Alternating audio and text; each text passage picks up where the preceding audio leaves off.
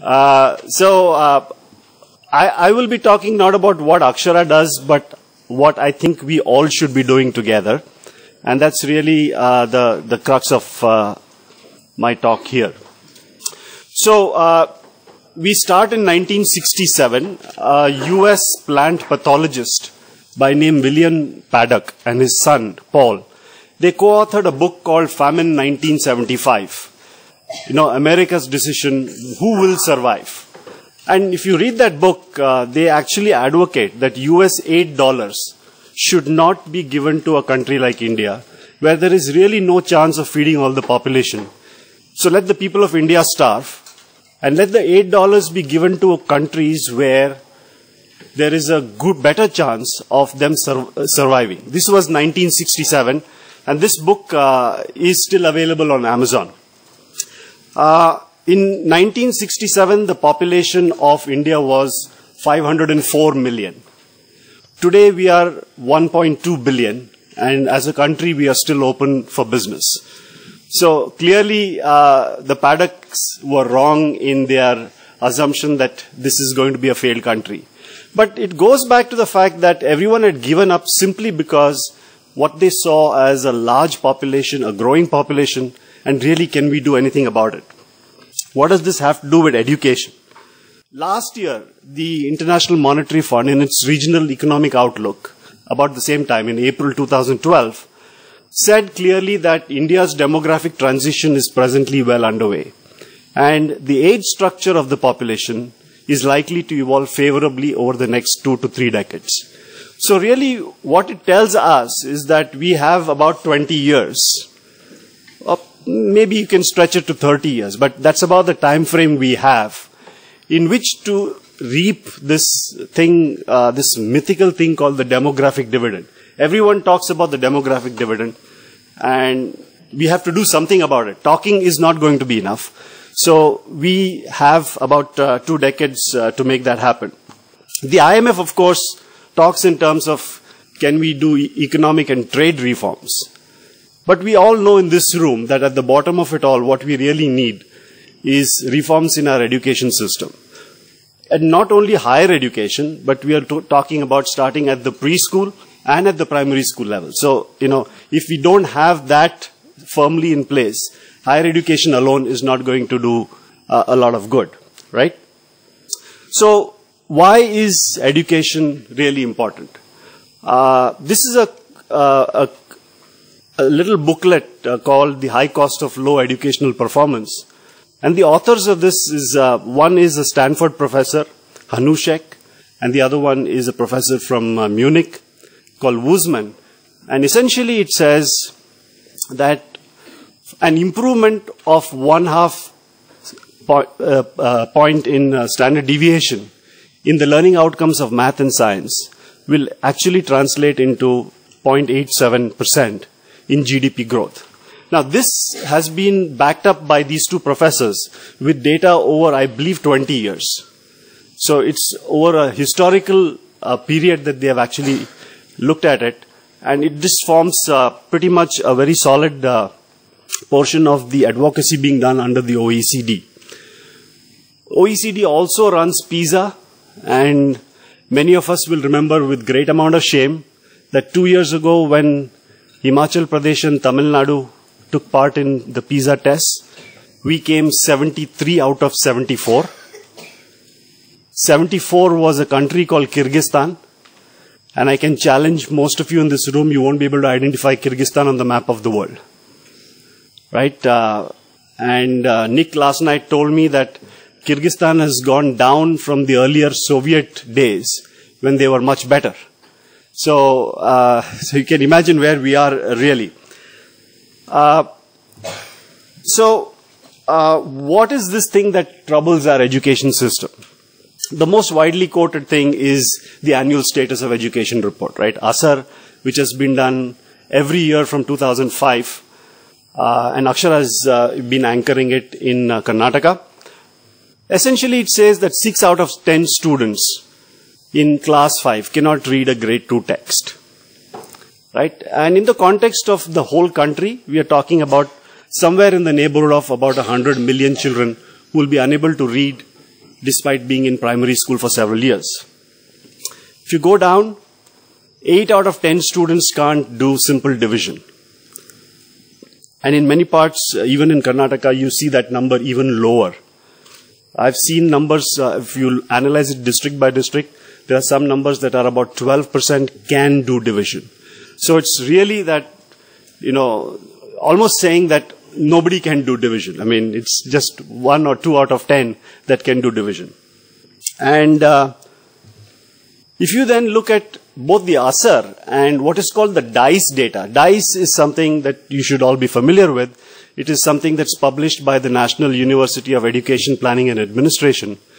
And they have a large database of all kinds of data about education in this country, specifically primary education. Not so much, nothing in the preschool or in the high school area yet, but very clearly in the primary school education. And 56% of the schools don't have a usable toilet. 18% don't have drinking water. Right? And 60% don't have a toilet for girls. So I think Renuka was here talking about the importance of hygiene and so on. So we spend lots of money after the fact of getting the girl child back into school when we can simply plug it by having usable toilets for girls right at the beginning. I mean, we always spend money after the fact. So one could argue, if you look at all these numbers, one could really argue and say that perhaps one of the biggest impediments to education here is the lack of accountability at every level in the system.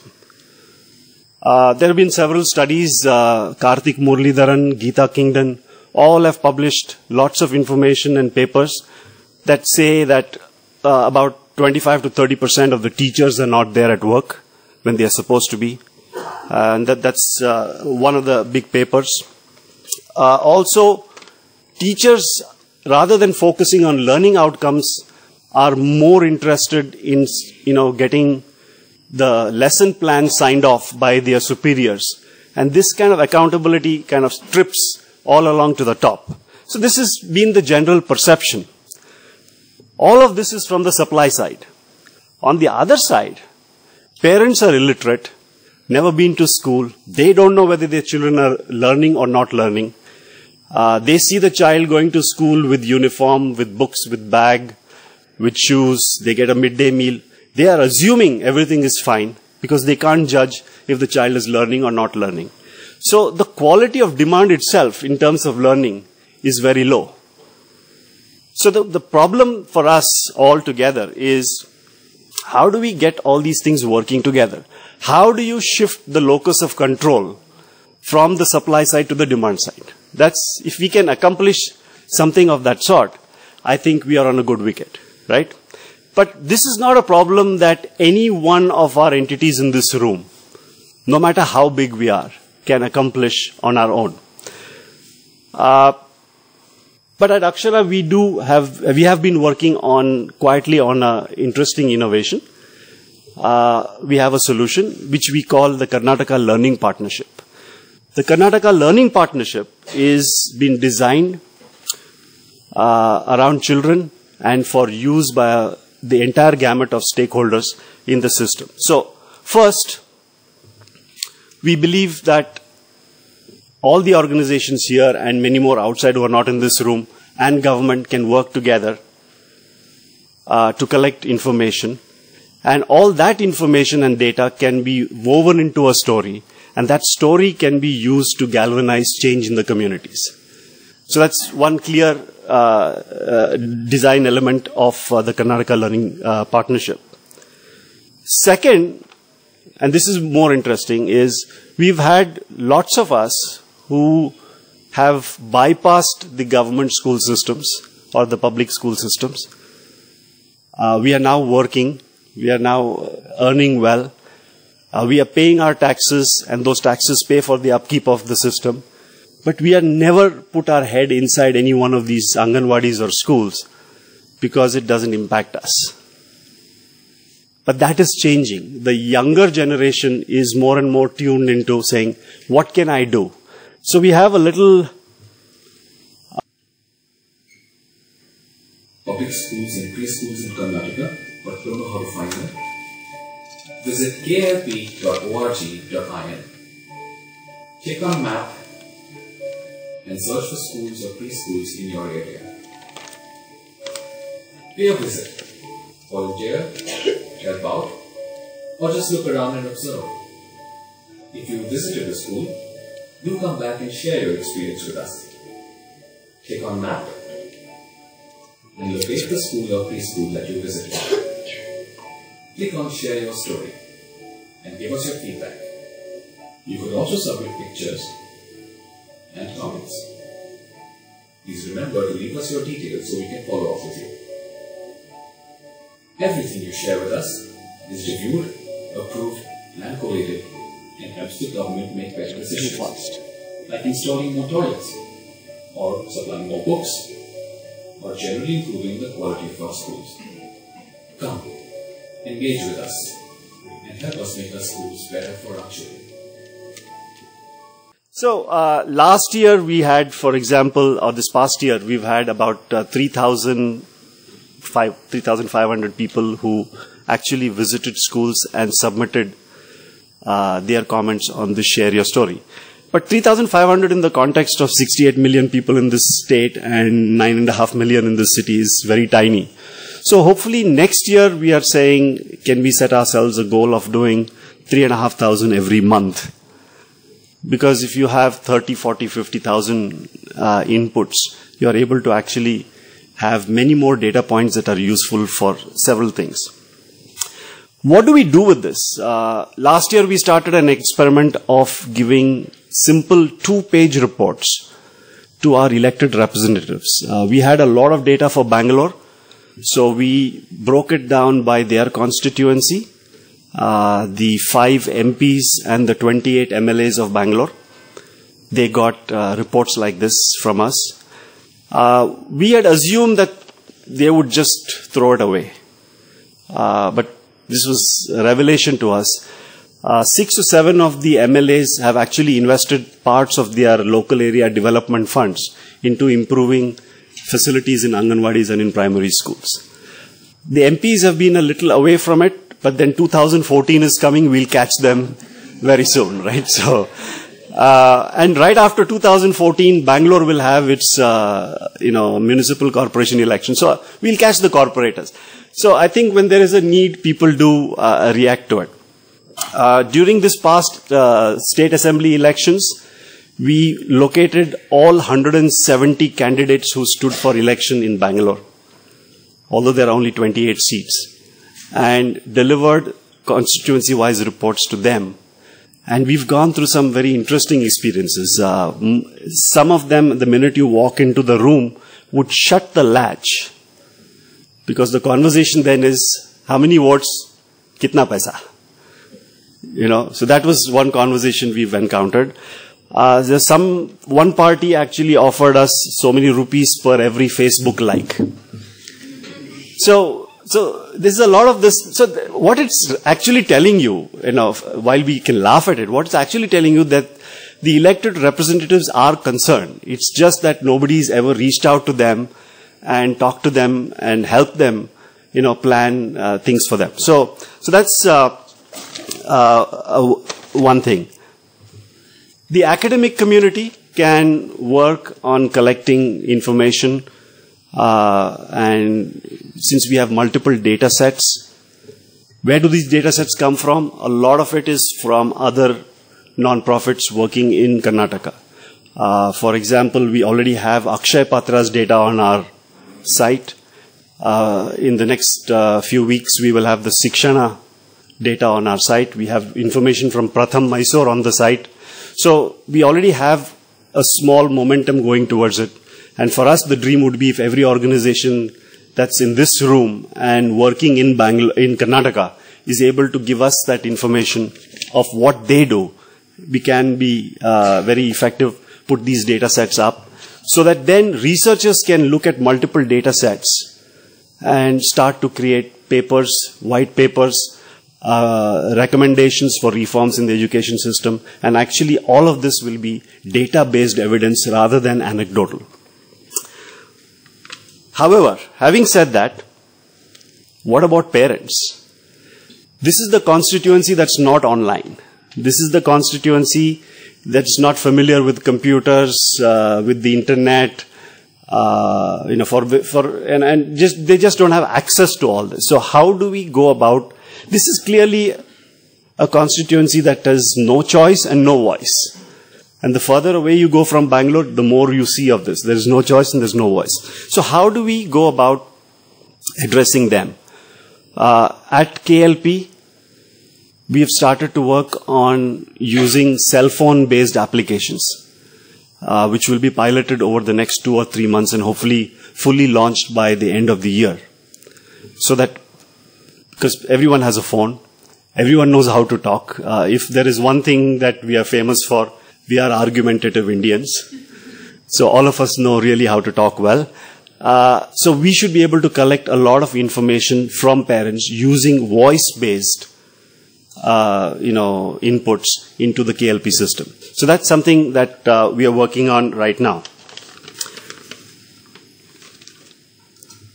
What's next? Currently on the KLP site, which you can visit as that little video clip showed you by going to klp.org.in, we have information on approximately 16,000 schools. Our database has over 850,000 children for Bangalore and for parts of the state where Akshara has been working. We have information both on primary schools and in Anganwadis. At least in the primary school system, there's an SSA. There is no SSA in the women and child development. So there is really no body of knowledge there in the Anganwadi system, which we have. And perhaps we can scale that up across the state. In 3 years, we want to see a dozen different NGOs and government agencies. Currently, we are getting information from the SSLC board. We are getting information from the government of Karnataka. We are tapping into DICE. In terms of non-state actors, there are people like Accountability Initiative, India Governs Research Institute, who are helping us with their data sets. And then Akshara generates its own information because of the programs that we do.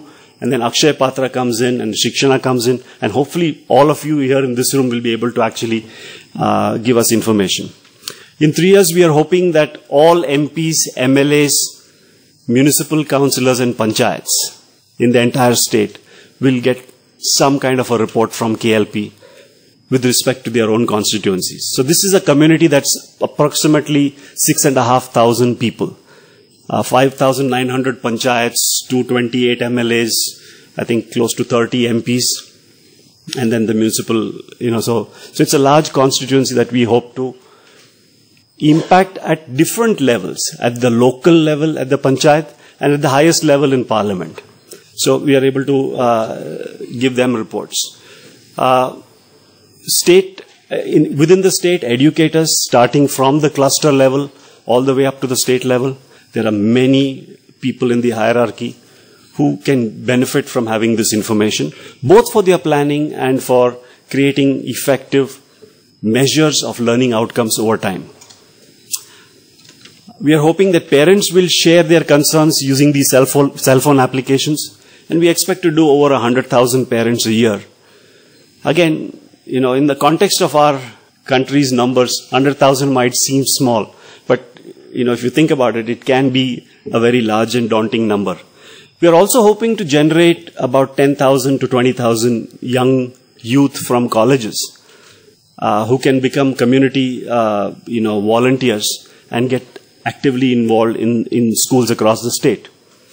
So also with companies, and academia would benefit from all the data that we've collected. So all of this we are looking at, can we improve learning outcomes of our children so that they can be, somebody said education, employment, employability. Is that yours? Yeah. So we're talking about all of that. H.G. Wells, most of us have read H.G. Wells when we were small. He essentially said that human history becomes more and more a race between education and catastrophe. Okay? And finally, 3 weeks ago, The Economist said this. They said, India's century is not an inevitability. It is a giant opportunity that India is in danger of squandering. So please do think about it. Together we can. Thank you.